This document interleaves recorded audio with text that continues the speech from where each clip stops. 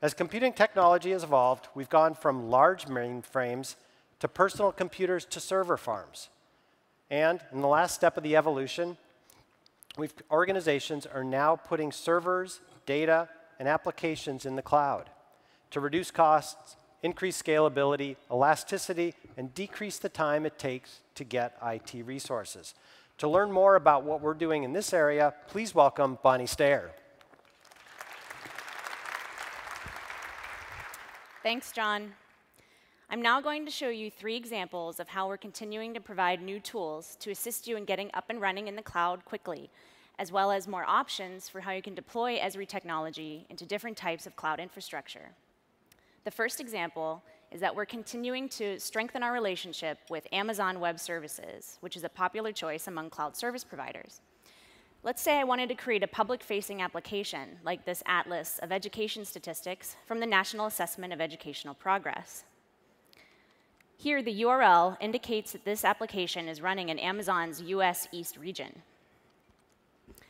These are results by state of math scores for 8th graders in 2011.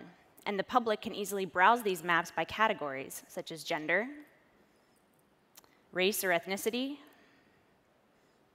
or parental education level. So how did I actually create this atlas? Well, I needed access to a data center and to GIS servers. To accomplish this, I used the Cloud Builder application, which was made available to ArcGIS users at the 10.1 release. This is a lightweight desktop application built on the Amazon Web Services API. Cloud Builder takes care of installing and licensing my ArcGIS software, putting my machine in the region or data center that I choose, acquiring my hardware, installing my geodatabase, and securing my server, saving me the time of having to do all of this manually. After I created my server site, the next thing that I did was publish my map services through Server Manager, which I can access from Cloud Builder. And if I log in, you can see the services that I created from my atlas here. Lastly, after configuring my atlas to use these maps, I uploaded my application code to Amazon's S3 storage service using the Amazon Web Services Management Console. I'll browse to my bucket in S3, and we can see the folder with my application files here. By using Cloud Builder and Amazon Web Services, I was able to get a server running in a matter of minutes, so I could quickly publish map services and deploy an application into the public cloud. Along with these kinds of public applications, with Amazon's recent addition of its GovCloud region, we're also ready to support your deployments of ITAR-controlled or otherwise sensitive data and applications into this environment. You can now run ArcGIS in GovCloud and create maps and applications that can be made available to US persons only. In this application, I'm required to log in order to verify that I'm authorized to view this controlled unclassified information, or CUI. In this case, some data on the security at facilities that use nuclear material of interest to my current mission. Notice here that the URL references Amazon's US Gov West region, meaning that the data in the data center is physically and logically isolated to US persons only. Other types of data that you might consider putting into GovCloud could be financial or tax information, law enforcement data, or personally identifiable information from health records.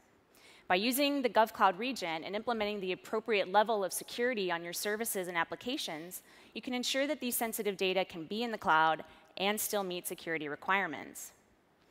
So this strong relationship with Amazon Web Services is one example of our commitment to working in the cloud. A second example of this commitment is that we're working to make sure our platform runs in other clouds as well. Let's take a look at this web application, which shows all of the national parks that have fossils, highlighting those that are designated to protect them. This application is running in Terramark's cloud, as indicated by the logo in the top right corner. Here's the same application in Map Service, running in the FedRAMP-authorized CGI cloud. And here it is in Microsoft Windows Azure. In addition to these types of companies that provide hosted services, another option you might choose is a company like VCE, which provides private cloud infrastructure that you can run in your own facility. Here I'm using a virtual machine to access the same fossil map running on a vBlock system. We're working with these cloud service providers to ensure that you can use our technology in their environments to create applications and services that deploy quickly and save costs. So your choice is not limited to a single service provider. OK, up until now, I've been talking about using ArcGIS for server in the cloud. But as my third example, I'd like to talk about our other cloud offering, ArcGIS Online. We've seen today how powerful ArcGIS Online in the public cloud is. Many of you, however, need a solution that runs on your own private cloud or on-premises infrastructure, like we just saw a moment ago with ArcGIS for server. For this, we have Portal for ArcGIS. Here I have the same interface running in two places. The blue one on your left is running in the public cloud, and the brown one on your right is running on a machine backstage. So think blue for sky, brown for ground. The brown version provides a similar experience to ArcGIS Online with a gallery of maps and applications. For example, an organization working in Africa could have these types of resources running on local servers. Looking at my map viewer, we could also have local base maps focused on our area of interest. Portal for ArcGIS provides similar capabilities to ArcGIS Online, and moving forward, the two products will be closely aligned in functionality and release schedules. To demonstrate this, I'm going to show you one of the main enhancements that you've been asking for in Portal, support for Esri Maps for Office, which was a product we released last year that allows Office users to easily map their data and share it with their organization. Just like you can do today in the blue version in ArcGIS Online, in June, you'll be able to connect Esri Maps for Office to your on-premises portal. This spreadsheet from aiddata.org lists aid projects in Malawi. I've already made a connection to my brown portal and signed in with my credentials. I'll go ahead and insert a map, zoom to my area of interest, select my data, and add it based on latitude and longitude.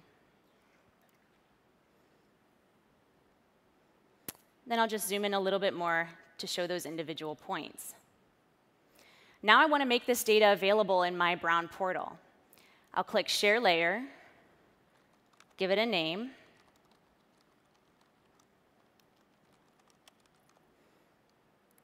and now this data will be available as a service in my brown portal.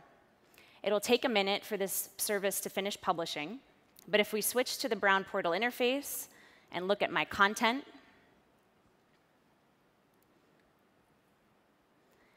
we'll see those two new items added from Excel, the CSV and the feature service.